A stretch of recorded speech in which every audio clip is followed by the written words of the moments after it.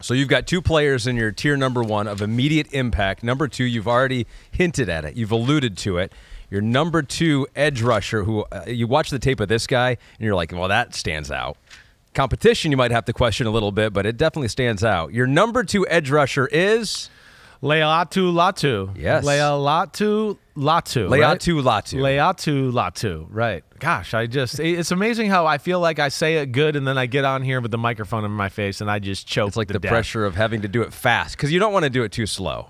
Laiatu Latu. Yes, Latu. That's what I feel like I'm just going to have to get, the old Latu. That's what I'm going to talk about. Okay. Wow, do I like him, right? He is a lot of fun to watch. He's different a little bit than Dallas Turner. Like Dallas Turner, right? It pops off the screen, one, of just how naturally athletic he is. Right away, you just go, ooh, whoa, 15 with the gold helmet on looks a little different than the other guys out here. Just the way he's built, the way he moves, right? He's extremely flexible, pliable, bendable. He's twitchy as hell, right? You know, his arm length is 32 5s and 8ths, but I look at it and go, damn, his arms look long as hell on film. Now, maybe it's the total wingspan that needs to be taken into advantage with Latu. Maybe the shoulders and the broadness of the shoulders make it look a little different that way. He pops his arms out of socket, gives him 2 extra inches when he needs it most. I don't know what it is, but he's arguably as good as anybody I've seen in this draft as far as getting off blocks, snatching blockers out of the way to go make the tackle or do anything like that, right? It's like I said a little bit about Dallas Turner, it's an easy 259, 260 pounds, right? I met him in person.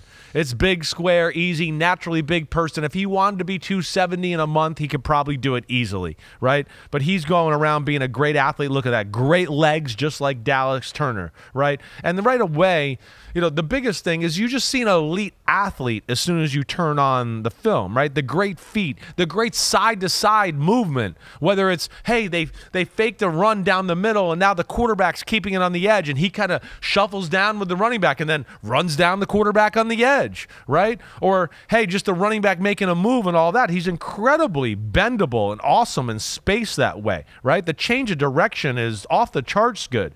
The upper body strength and the hands and all of that, right? I mean, he's as good as anybody there is, let alone doing it. Great eyes in the backfield to do it. Knows where the ball carrier is at all times. Got a real nose for the football that way. Extremely, extremely strong at what I call, you know, what we in the scouting community, point of attack, right? Tight ends, forget about it. He's going to embarrass them. You know, tackles, he does more than hold his own. He can hold his own, and he can move them around a little bit as well, right? He's phenomenal versus the run. You know, he really is. I mean, that's where you first watch it and just go, wow. I know I'm supposed to be watching a pass rusher, but this guy disrupts and affects the whole game as you watch it with what he does in the run game as well. That's where he's awesome. So really impressed by the specimen, the player, the instincts, everything about him. I mean, there's so much to his story, too, that you got a little bit with your interview with him, too. Started at Washington and then was medically retired with a neck injury. It was a neck injury, right? It was a neck injury, right. Cleared by doctors at UCLA and then went on to dominate, had 13 sacks, leading the Pac-12 last year, was UCLA's first ever winner of both the Lombardi Award and the Ted Hendricks Award as the nation's top D-end and defensive lineman. So, like, his production is off the charts. And you look at his tape, you're right. You look at his tape, he's like, no tight end has any chance of stopping him. And most tackles don't either. You do wonder a little bit about the Pac-12 and that whole situation. Sure, right. But Saturna Vine, and this will be the big question with him because his tape is awesome. Saturna Vine says, how much should Latu's medical factor into his evaluation, even though he played at UCLA for 2 years, played a lot? In my opinion, he has some of the best tape, hands, maneuvers to generate pressures consistently. Love the pod. Always good to hear your analysis. I mean, I think you said it right. All those things, you're exactly right. That's what I see too, right? I mean, it's hard for me not to look at him, first off, like, you don't see any signs if you're just watching of him going, oh, he's not physical, he's afraid, he's protecting this. There's a few plays where I go, ooh, he could have maybe stuck his face or head in there a little bit, right? And I think maybe he just puts his chest in or whatever. And I go, oh, that's probably just because he's a little wary of his neck and doesn't want to, mess with that, which I understand, right? His story is a lot like the Jalen Phillips who got drafted, was at UCLA and went to Miami. He's got the vice versa story here, right? Jalen Phillips, when at UCLA had a concussion issue, they told him not to play football anymore. He transferred to Miami. They let him play, and then boom, he's a first-round pick, right? And he's thriving. He got hurt last year, hurt his ACL. I know that, but Jalen Phillips is, for my money, I mean, you heard me say this the first part of last year. He's one of the best pass rushers in football, right? I think Laiatu Latu can be just like that. That's where I look at it, and I wouldn't be concerned, with the neck thing. I don't see anything from the last 2 years, and I didn't dive deep into last year. I just watched a little to kind of go, oh, okay, he was good last year too, right? Like I don't see anything that would hold you back that way. Now, again, I'm not doing X-rays or know anything about ligaments in the neck and all of that. But it just could be one of those things, right? Where a team goes, instead of 8, I'm not super comfortable with missing on 8. I think that's what happened to Jalen Phillips. You go 20 or something like that. That's like, if we miss here, if he gets hurt, I'm okay with that. Right. We have some video of his pro day, too, so maybe we can scout this. And I think the other question with him, the medical thing, whatever's happening there, hopefully he's healthy and he's back. His power, right? How much strength does he have? Yeah, I think, again, I think you answered that already, right? I mean, you answered it. Again, this is where we don't dive too deep into this. Like the power, you saw him manhandle like every tackle he played against, right? Especially in the run game.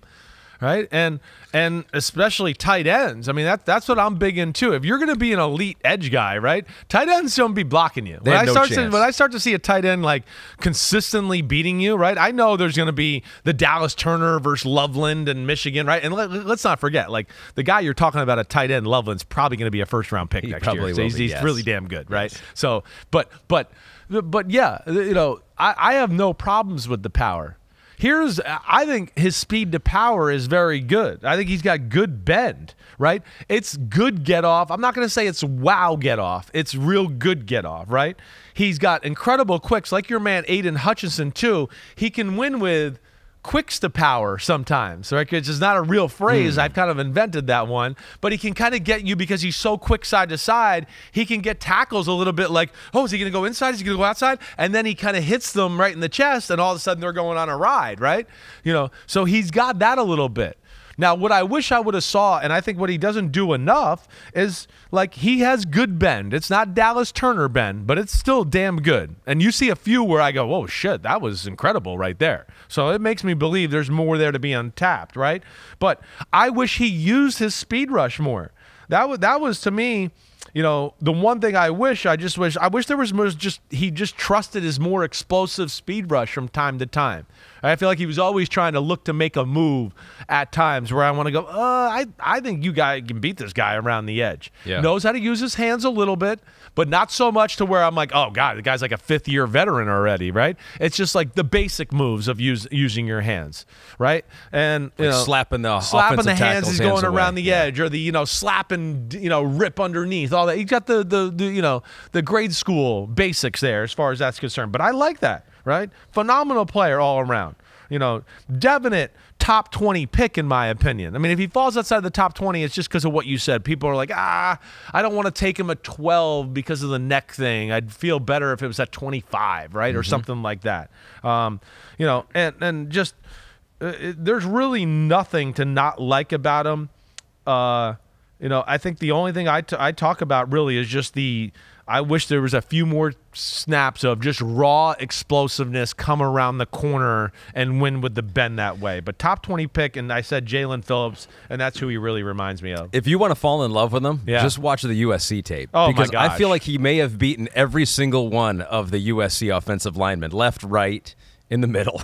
Everywhere. Just everywhere. Yeah. And, that's what he can do, too. Like, he's it's 3rd and 4. You can move him inside, and he will be a pain in the ass for guards. And let alone, even if a team tries to run the ball, because of what we talked about already, he's not going to get blown out of the water there by the run game or anything like that. He's great, and I'm big into this too, this is when I say flexible, pliable, fluid, right? You've seen those words in my notes sometimes, right?